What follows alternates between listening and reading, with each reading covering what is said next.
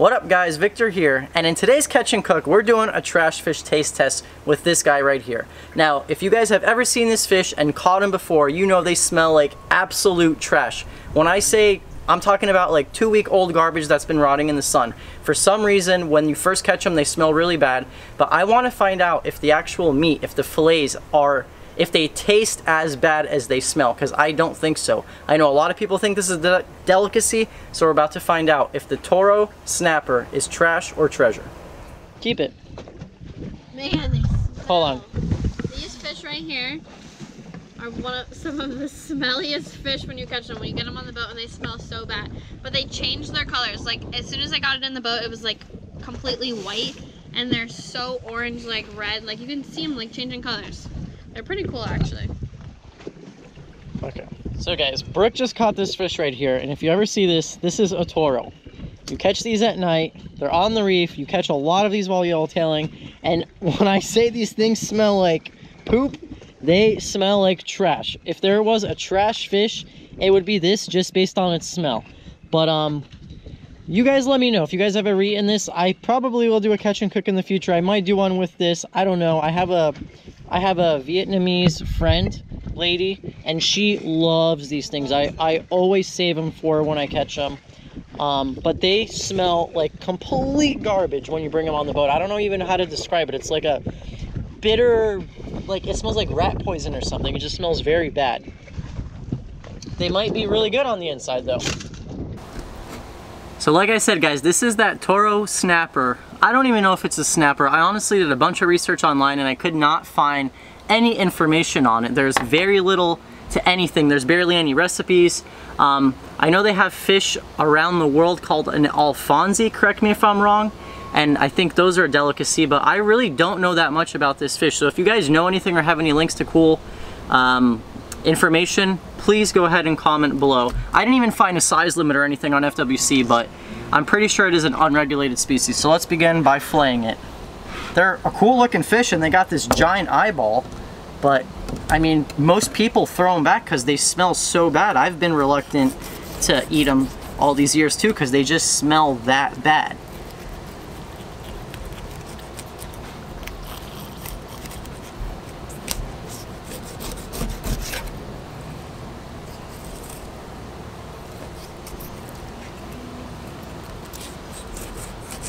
A cut through. It'll be probably really easy to skin. This is what the fillet looks like, and the actual fillet of the fish, I'm smelling it right now and it doesn't smell. I think it's the skin. I don't know why the skin smells so bad, but it just smells, you just don't want to eat it. You would never think this is an edible fish based on the smell of the skin, but the fillets look pretty damn good. And these guys can be a very big nuisance when you're snapper fishing. We only caught one, but we have nights where we load up on these. We catch 15, 20, and I usually keep them because, like I said, I have a friend who loves these. Well, maybe I should ask her for a recipe, but I've never attempted to eat them. But this whole YouTube thing and the Catch and Cook game has inspired me to really just get out of my comfort zone and just basically try every single fish we have, because if someone's eating them, they're more than likely good.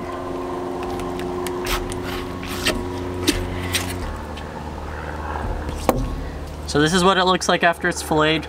Big old eyeball. They got the body of a snapper. Their skin is like sandpaper. It's kind of like shark skin almost. And one thing about these fish is I dive the same reefs that we snapper fish a lot, and I've never seen them during the day. And I've never caught them during the day as well. I only see them at night, but I guess that's why they have those big old eyeballs. You could tell that they're probably a nocturnal species to let enough light into those pupils so that way they can see at night.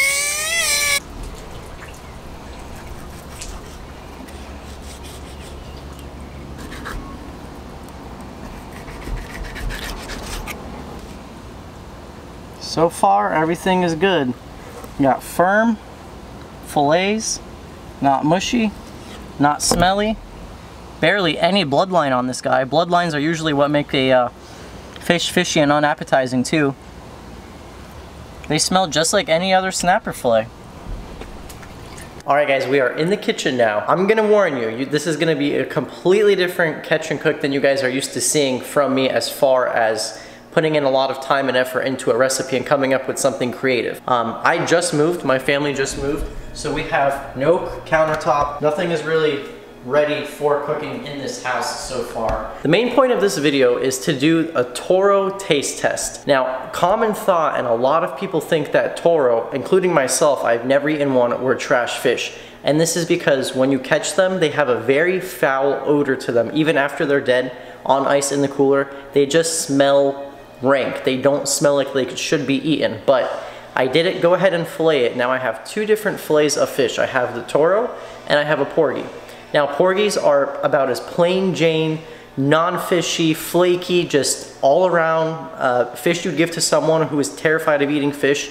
They wouldn't even know they're eating fish. It doesn't smell at all. So I'm gonna do a little taste test comparison. I know which one's the difference, but my dad is in the other room, and when I go to feed it to him, I'm gonna see if he can tell the difference, and I wanna see which one he likes more. The one that supposedly tastes bad and is a trash fish, or the porgy, which is supposed to be this really good delicacy, high value food fish. So let's get to cooking.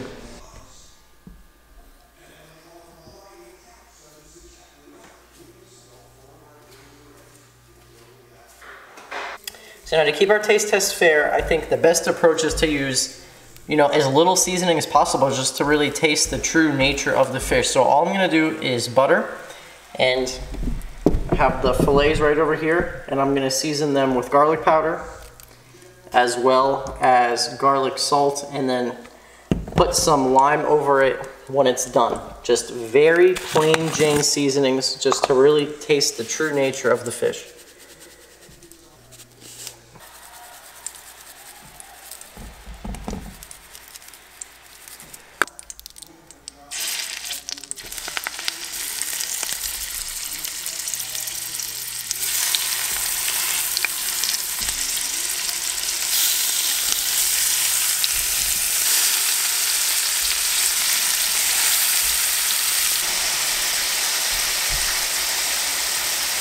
So this right here, this is the Toro, and then this side, this is the porgy.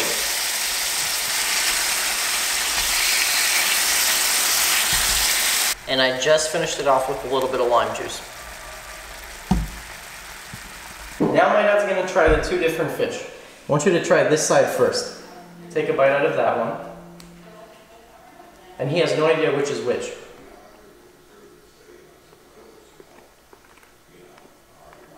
Okay, this one is good. Good? Mm-hmm. Okay, now try the other one. And then try to see if you can tell a difference between the two.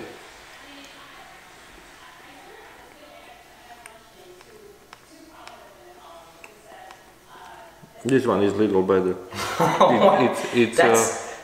That's the one that people don't like. That's the Toro. That's the one that people say smell like trash. This one is better because this one is more mushy. Mushy? Mm-hmm. Yeah. So the Toro is what my dad preferred. That's the firmer fish, and the porgy is on the right. Yeah, this one is better. What about, is it more flavor? So you guys just saw the objective results of my dad. And take a look at my plate real quick.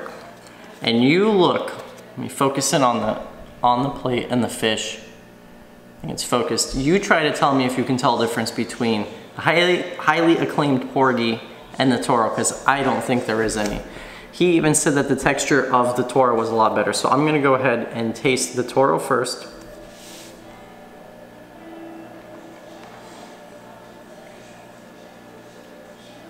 Going for one more bite.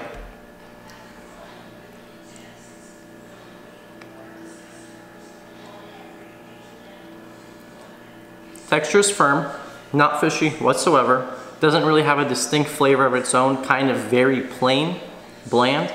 Now let's go for the porgy.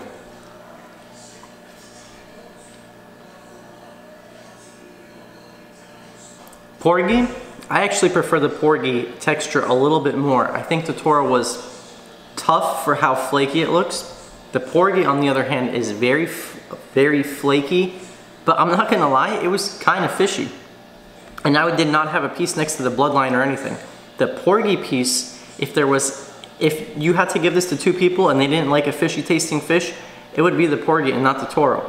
So the fish that smelled like absolute trash at the beginning of this video actually turned out to be the better of the two.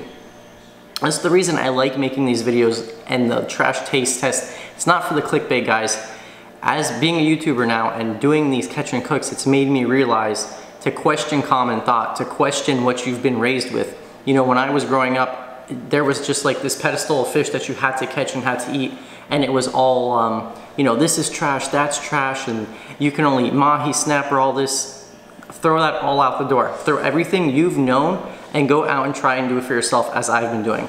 I've tasted blue runners now, I've done the Toro, and I don't plan on stopping. I'm gonna go through every single so-called trash fish that there is out there and do a taste test for you guys. I'm not lying, this really did taste just fine as how plain it was. Like I said, guys, question common thought. Don't be a follower. Do not just go out and go do what everybody else says. Try for yourself, because you might end up liking it. And on a slow day of fishing, when you don't get your snapper, you don't get your snook, you don't get something that you know, are seeking after, you might get a bycatch of a trash fish that you might think is trash, but it actually might be your dinner. So until that next video, guys.